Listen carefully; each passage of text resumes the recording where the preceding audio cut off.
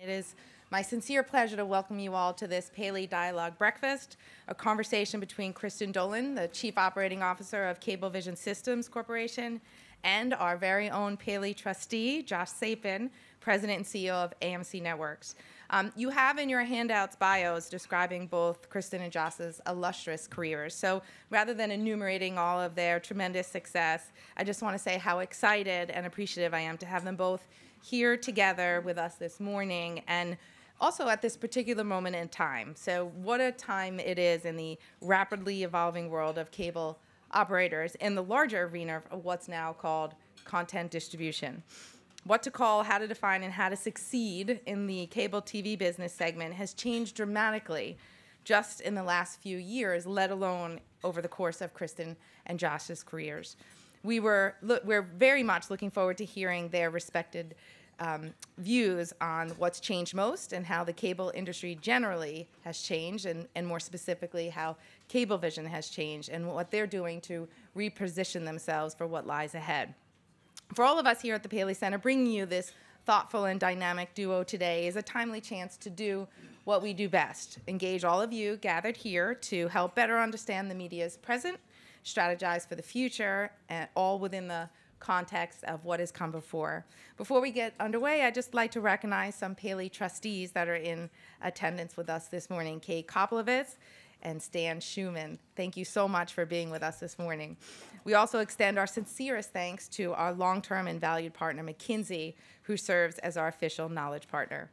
I'd also like to welcome all of our members of the Paley Media Council and their invited guests. For those of you who aren't yet members but are interested in attending more very special events like these, I'd like to invite you to see Diane Lewis, who's over there in the corner, after the breakfast this morning. And now, without further ado, it's my pleasure to introduce you all and welcome Josh and Kristin to the stage. Thanks so much.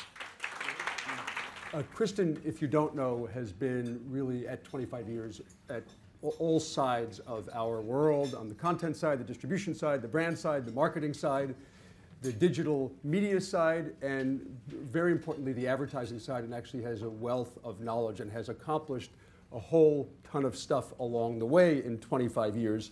So hopefully we'll get some of that insight and apply some of it to what's happening today. So I'll start off, if I may, I'll sort of rewind the clock a little bit because it's curious and maybe it sheds some light on things that are occurring today with OTT and other things. What it's like to have been through all these changes, including analog to digital. You were at Rainbow, predecessor to AMC in the 90s, when AMC, if my numbers are right, had, I think, 12 or 14 million subscribers. It was sort of a glint in the eye of the Dolans of what it could become. And so do you mind going back and talking about what it was like? Sure. So we talked about this a little bit in our prep, just about how different the industry is now from when I started. So I started right out of grad school, and I got the exciting opportunity to be an affiliate sales rep and affiliate marketing rep, covering territory from Maine basically down to Virginia. And so my job was to go out. It was decentralized at the time, so Kay will remember this for sure, and Matt Blank, just how many cable systems there were to go from, all these brands or companies that you don't even hear of anymore: Cablevision Industries and Dimension Cable and Continental Cable and Cablevision Industries. And so there were just dozens and dozens and dozens of accounts that we would visit. But at the time, you could actually go, we'd usually go to Olive Garden, and you could actually close a deal yourself with a handshake. There was always an Olive Garden? Usually, yes. Well, it's Pennsylvania. Wawa's, I've been, people would say, you want to come up and see my head end, which was not a euphemism. It really was. So you would go and you could do a deal on a handshake, which is dramatically different than now. You go to Philadelphia, you go to Atlanta, or you come to New York, and that's where the deals get done. So very different, but great opportunity for me to learn the cable system inside and out, because once we got them to carry either AMC or Bravo at the time, or eventually Romance Classics, which became WeTV, then we had to go in and actually train the local people about what the network was, because back then there weren't enough channels to really fill the dial. So people were anxious to get content. We would sell the content in, and then you would go up and was 24 years old, standing in front of a room of field service technicians, telling them about classic movies, which was fun. So how different was the cable system of then to the cable system of today? Very, so mostly one way, 350 megahertz. If you're lucky, you had a couple channels of pay-per-view coming down the stream. No broadband, obviously, no telephone. Very different. No on-demand. So. And the customer experience back then versus the customer interface today? Yes, so no UI. There's, for those of you that are young in the room, no remote control. There was sort of the box with the buttons on it that had a long cord that came out. But different, what we're trying to recreate today is when the cable truck came down the street, people were excited. And so, I know we're going to talk a little bit about brand later, but just what it means to try and create a brand again. People love broadband. They have such an affinity for, for the internet and connectivity. And so that's, I think, reinvigorated just the whole concept of television and why you should get excited about cable as a product, because it's no longer a single product environment. So about brand, just because you mentioned the word brand, and there are a number of people in the room who are brand experts, and so we're speaking to authorities we should remember. But a lot of your experience at AMC, Fuse, MSG, Cablevision was about brand, and you just mentioned it, and notably, Cablevision is known to many consumers as Optimum, not Cablevision, which when it occurred, I must say, I thought, what's that? You can't tell people it's called that when it's this. But it certainly seemed successful. So how important is brand today, and how has brand loyalty in the media world changed? That's a great question. So we, 4 years ago, we embarked upon just sort of reimagining the company and revisiting everything that we were doing as like a traditional. And one of the things that we felt really strongly about was that the brand was not particularly friendly, not particularly approachable, and it sort of represented the old guard of our industry. It was black and white and red, and if you think about some of the other telecom brands, just very aggressive, all capitals, big giant O for Optimum, and we did a lot of studies, and people, as with most cable companies, if you look at Net Promoter Scores as a category, telecom is usually really low, and we wanted to just reimagine and put ourselves in a different category, so we did a ton of research, ethnographic and every kind of research you can think of, and went into customers' homes and talked to them a lot about what they liked about the brand, which at the time wasn't that much, and what the opportunities were to reimagine it. And we went from sort of these very staid kind of but aggressive primary colors into this whole other approach that's much more transparent and friendly and happy and lowercase, and just we went to the extent of actually spending a lot of time and money to rebrand all of our trucks and to embrace this really beautiful color palette and an entirely different approach that feels more compelling to customers, and has shown, it's actually proven now they have a much stronger affinity for the brand, because we reimagined not only the presentation of the brand, but we redid the products and the service equation, and tried to reimagine and encourage people to have stronger value perceptions. And so by doing everything at once and then presenting them with something that they could feel positively about, it went really well. So do you think, if we rewind, if you don't mind, sort of 15, 20 years ago, and the brands were limited, right? Choices were limited, and then today the choices in brands are abundant, and shows have come into the mix on our side of the world. Does brand become more important and essential to success, or do you sort of have to give it up a bit and just go with where consumer desire moves? So I'll answer that, and then I want to ask you a question. So, I'm not available at the moment. I'm sorry. I'm going to speak through representatives. I think some of them are in the room. So the thing for us with brand also is we're in a very competitive environment. We have to have a brand that people like, because not dissimilar to Apple, I'm not saying we're Apple, but people are willing to pay more, and they're comfortable paying more if they feel like they're getting a good quality of experience. And so for us, the brand helps differentiate what arguably is a commoditized product, right? TV, phone, internet. But the service equation, I think, brings it up to a different level. And then having, like I said, a brand that's approachable and interesting adds to that. So don't speak. No, do Do you think as a network, right? So AMC in particular, right? You can't look at zombies. You can't think about, meth addicts or things like that without thinking about your network. How does the brand for your networks, in a sort of speaking of commoditization, as like programs are commoditized because people sell them across different platforms and they present them outside the mothership of the brand, like how do you manage that, like preserving the brand and things that are associated with AMC or Sundance or IFC while still sort of maximizing your opportunity for viewership? Right. Well, we think we own on AMC any man's descent into absolute despair through infidelity, methadone, or decapitation. Anything apocalyptic. No one does that like we do it. So we hope to mistake when other people do it well. Matt's here. If Paul Giamatti looks like he's descending into despair on Billions, they'll confuse that and think that's an AMC show. So it's a really interesting question because shows have become, I think, more dominant in people's minds than channels. And I think, if I were to say it idiomatically, I think people sort of want their show. And they're accessible much more rapidly with interfaces on cable systems and on-demand platforms. So I think the place that houses them becomes, to some degree, at risk, just as you said. So does it matter that Better Call Saul is on AMC, or does Better Call Saul just predominate? Right.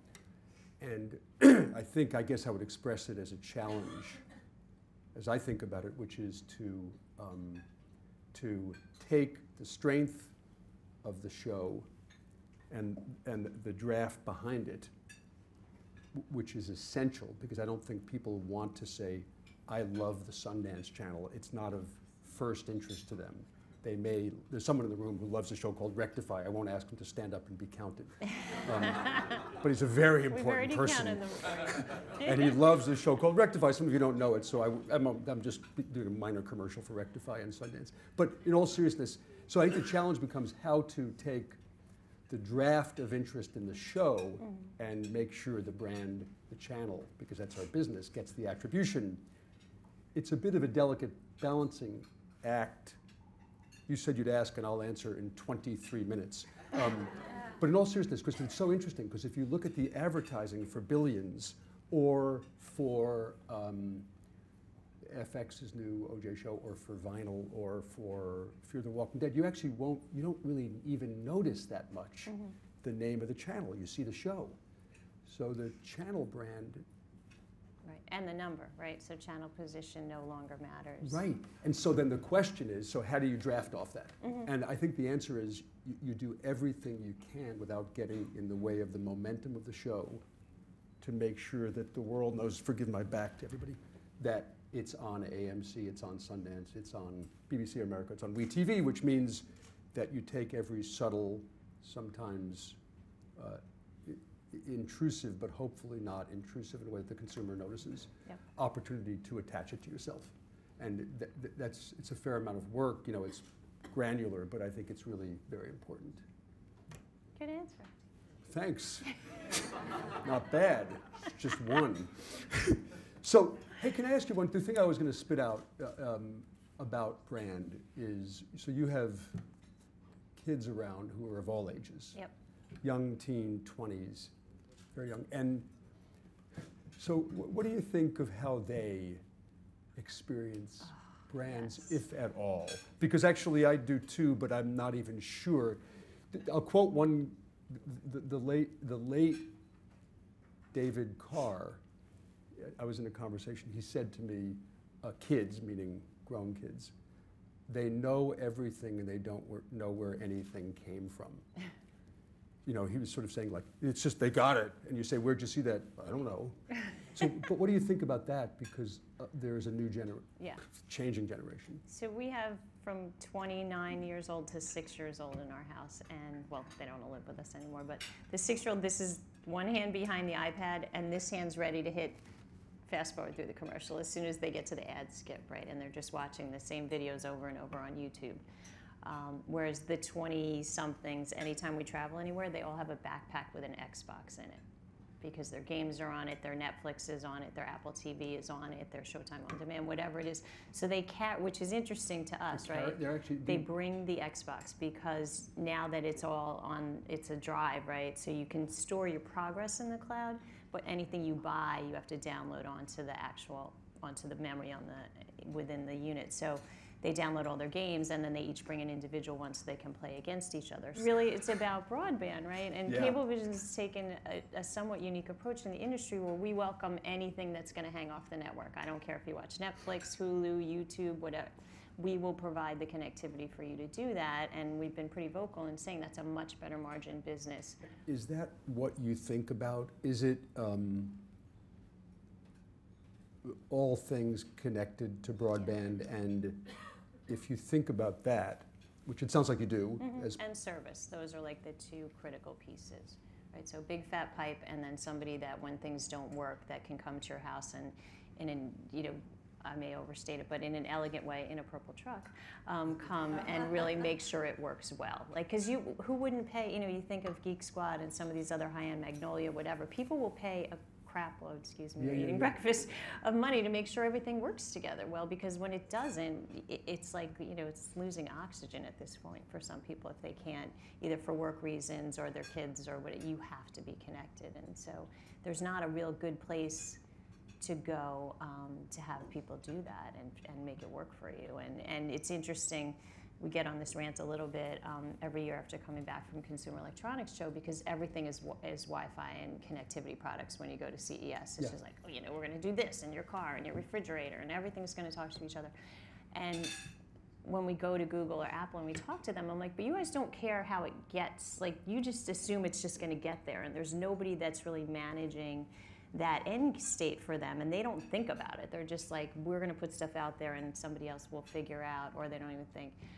But there is that last mile sort of equation where if it doesn't all work together and there's nobody that you can reliably call to make sure that the TV and the refrigerator and everything talks to each other the right way, none of it matters, right? If it doesn't work, it's just frustration on a variety of levels. So you mentioned two things just now as being predominant: service and broadband, if I took it, capacity.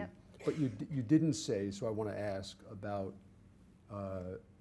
interface and sort of environment, because a lot of people say that's profound and determinant, whatever the right word is, of affection and success. So UI is huge as well.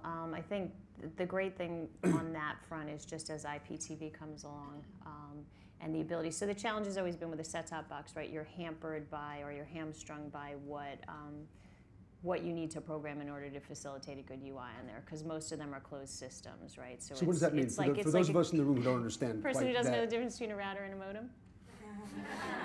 Where is that person? I don't see him. So think about computers like that had to be programmed in DOS. Yes. It wasn't an app or a program that you just. So that didn't help, so start again. There is a language. So in the television set-top box, there's millions of lines of code, and that's a proprietary language in the old days. So if you wanted to change anything, like I, am very interested in language, and sometimes they'll hard code things, and there's like errant grammatical things on the set-top box that drive me crazy, where it'll say like, thank you, comma, please wait. And I'm like, it's not a comma. It's either a semicolon or a period. But they're like, we can't fix that. That's hard-coded.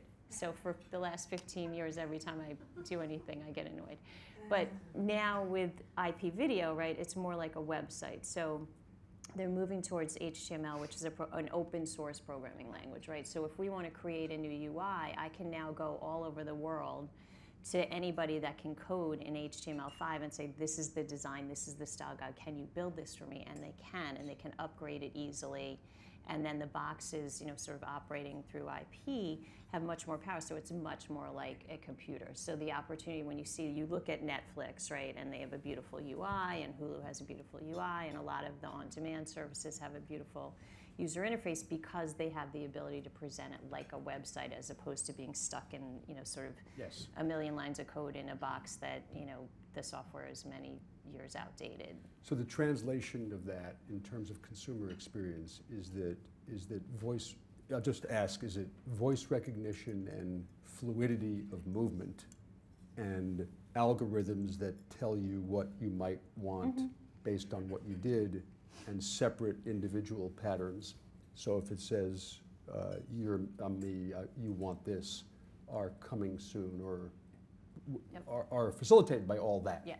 Right? See, I think the key thing that you go for, that we try to go, is relevancy, right? So if you can do, for example, a fully integrated search, right? So I'm looking, it's a bad example, but you'll see why I'm using it. I'm looking for Law and Order, right? I have Netflix, I have Hulu, I have USA Network, I have A&E, I have Fox, right? So those are all the things that I participate in as a consumer. So wouldn't it be much better to have a fully integrated search result that says you recorded 5 episodes, you can watch this for free on Netflix if you want to buy the Law and Order movie on paper. So it gives you fully integrated results, and then that's coupled with recommendation engines and all the other stuff that is intelligent about your experience, that we can aggregate into giving you results that are relevant, as opposed to just, I'm going to give you something in numerical order or in free versus paid or in a category. It's like having the ability to be flexible and provide people quick information. Because there's times you know what you're looking for, right? I want to watch The Martian, it just came out, I'm going to search for that. But there's other times where it's like, I'm thinking something along the lines of this. So I like this show. Is there something similar? Because I've only seen that, at least I think, on Fan TV, where you go sort of say, tell me where everything. Doesn't AMC own some of Fan TV? We own something else, not similar. Fan. Oh, you're promoting a competitor. Yeah, all that facility will come, because that's not in any way common on what we call. Otherwise, you just sit. I don't know if you guys, but it's like, and then an hour passed, and you're like, I never found anything to watch, and I'm done. Because it's not relevant. It's just stuff. It's like an onslaught of stuff. Yeah. So open source, as you refer to it, will result in that. Better, more nimble, and hopefully more relevant. But interesting, so this is maybe a good segue to one of the other things we wanted to talk about. What percentage of TV viewing do you think is live at this point? Or is it 90? It's 92%. So what does that mean? That means people still watch a ton of stuff, and so if you can make it relevant and they can find it, they're going to continue to watch more. So it's 9 hours a day on average, something like 254 hours a month or something like that. And then you have all the time-shifted viewing on top of that. So average household, 25 channels, 9 hours a day. Does that surprise you? Does it make you think? Because if you watch your kids, right. I'll ask you a question, or in the audience, if you have kids around, how much live TV do kids you see watch? Like, you're 6 to 29. How much live television are they watching? Yeah, they watch sports. They do appointment television for things, honestly, like the Breaking Bad premiere or certain shows. Game of Thrones is big as well. But I think it's household composition, right? So you see that behavior in the kids. But if they're watching something on broadband, that doesn't count against your calculation. If it has to be coming through the television. Right, so right, of right. everything that's fed through the television, 92% of it is live. And we measure it, which right? So that was our other topic. Yeah, can we talk about that? Just because I have my questions for you. But talk about measuring it. Do you mind? Because it's so interesting. So Cablevision, because I've had a little bit of exposure to it, has 7 million. And we have a Rectify example for those of you in the back. We'll get to it. The Rectify fan. So in all seriousness, so Cablevision has 7 million boxes that provide granular data on who's doing what when in real time. And personally unidentifiable, PPI compliant, PII compliant. Right. So what we do is we have, as you said, over 7 million set-top boxes, and we monitor in a humongous database every single channel tune, every single time anybody does anything, 24/7, 365. And so that's pretty unique. Right. So when you ask us, for example, so this is the case study, right? Josh was premiering a new season of Rectify, And when they went to Nielsen to see who had watched the show the previous year, the way Nielsen monitors is they have people meters, right? So they're a representative sample in the footprint. So there used to be 300 of them in New York, and now they've upped it to about 500. So up until recently, they didn't even have enough people meters to measure every channel that people could be watching, whereas we monitor every single channel, again, not identifiable to a household, just an aggregate. So we know exactly how many people are watching everything. So we were talking to you guys, and we said, well, we can identify 350,000 people that watched the last season of Rectify because we have it stored. So we did a test where you did your normal advertising campaign against a group of people based on the Nielsen sample, and then we did a separate campaign, a tune-in campaign, against the 350,000 that we knew had watched the previous season. And so the punchline is that the tune-in for the second season was 14% higher on the people that we targeted with an addressable ad to say, you like this show, you should watch this one. And so taking sort of the real numbers and finding the real people and using that, and then overlaying on top of that the ability to send a specific ad to a specific type of person makes the advertising that much more valuable. Right. So there's those two components. So what are the implications of all that? It really is sort of There's huge, radical right, to think 7 million versus 500. versus a limited number, and you know who they are with the constraints according to whatever the limitations are, and addressable advertising. So what are the implications of all that from It's huge. I mean, I don't know if people saw yesterday with ESPN, the whole, the restating of the viewership numbers, right? So the drama this summer. Do you mind to talk about it? Because actually I was consumed with Iowa caucuses. Yes, you're up. Wait. So and the coin I flips. might get this wrong, so if any of the smarter people in the room correct me. So over the summer, everybody saw the big stock issue, right? Because viewership was down dramatically for ESPN, and that caused like a big craziness for Disney and everybody over the course of the summer. And what came out yesterday was Nielsen, they subtracted any broadband-only homes from the denominator of the equation, and basically what they said yesterday is by taking out the group of people that couldn't have watched ESPN anyway, it turned out that the decline in viewership wasn't the 4.5 million that they had stated, it was actually 1.3 million.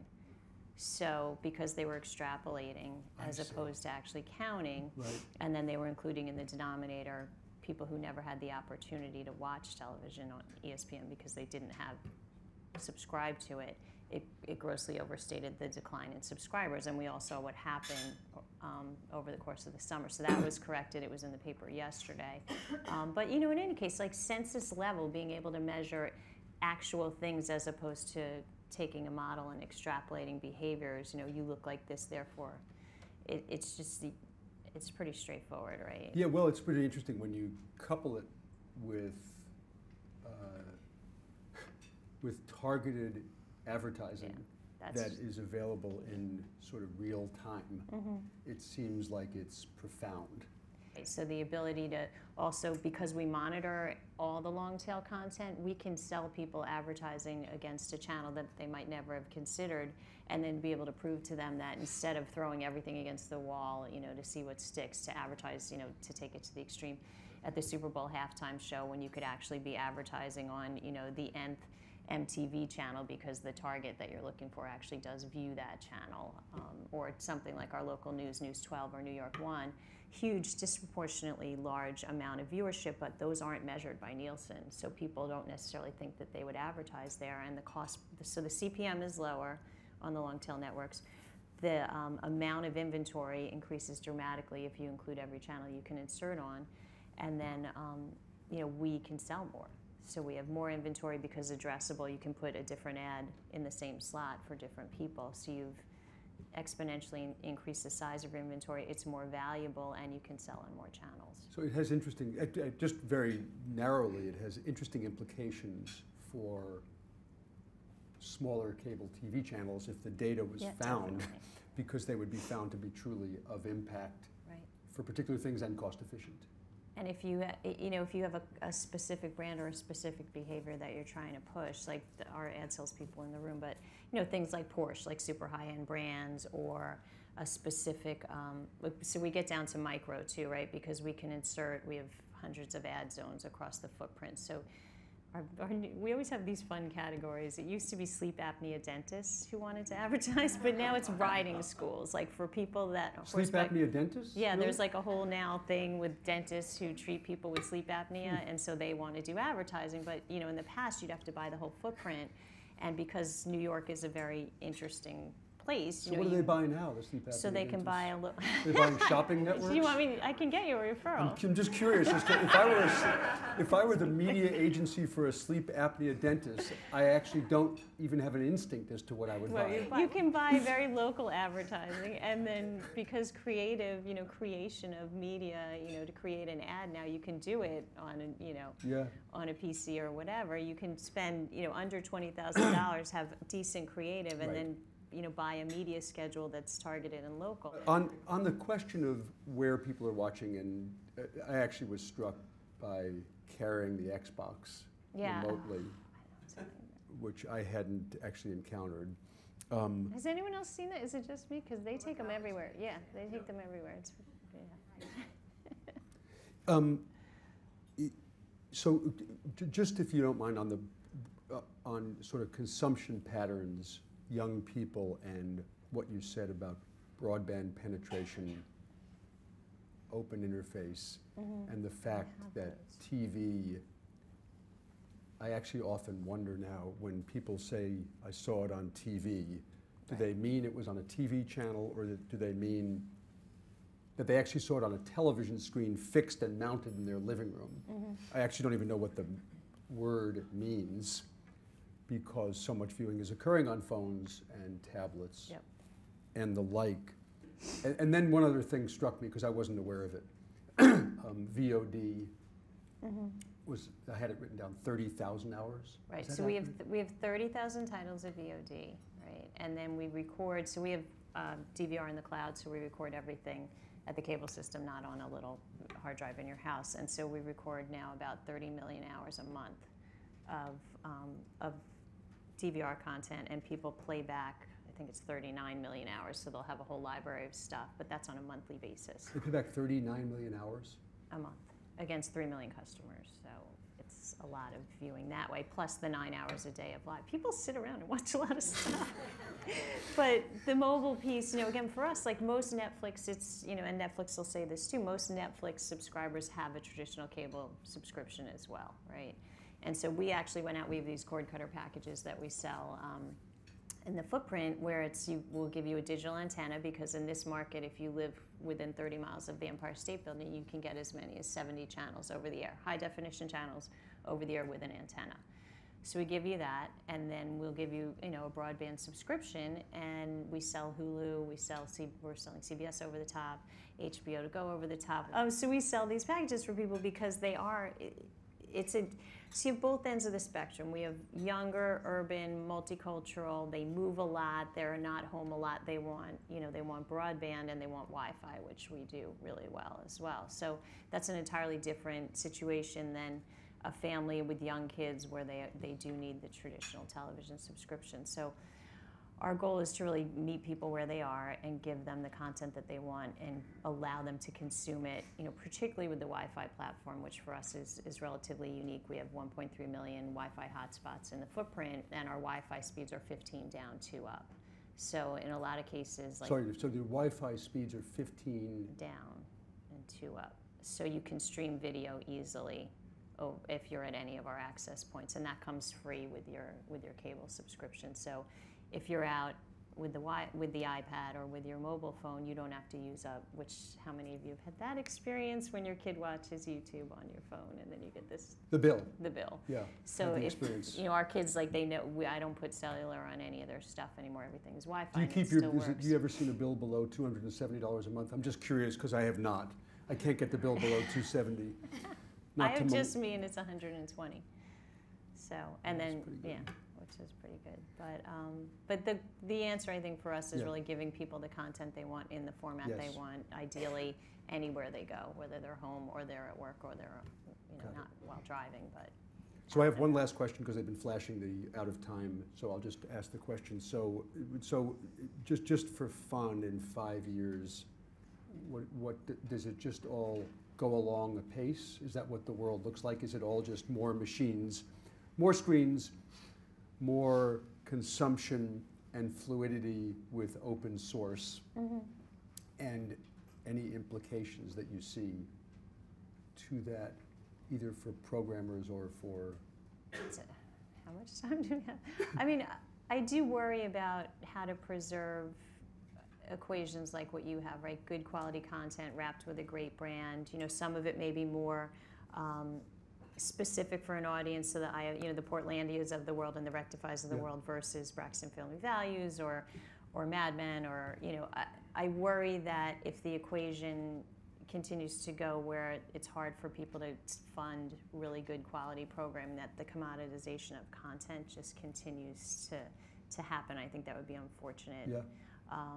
I'm not really sure yet how the whole YouTube short form, but I don't think, and Linda Yaccarino from NBC says this a lot about the advertising piece, I don't think you can replace lots of plays of short form, sort of home created content. I don't think that replaces a beautifully scripted and wonderfully shot but incredibly expensive piece of long form. But I worry about that a little bit. But as far as availability of either connectivity or video itself, I think that just continues to, more screens, more places, really everywhere. So great. Well, thank you so much. We've run out of time. I don't want to keep people from what they have to do. Thanks, Kristin Dolan, for coming. Thank you all for coming out very early in the morning. Much appreciated.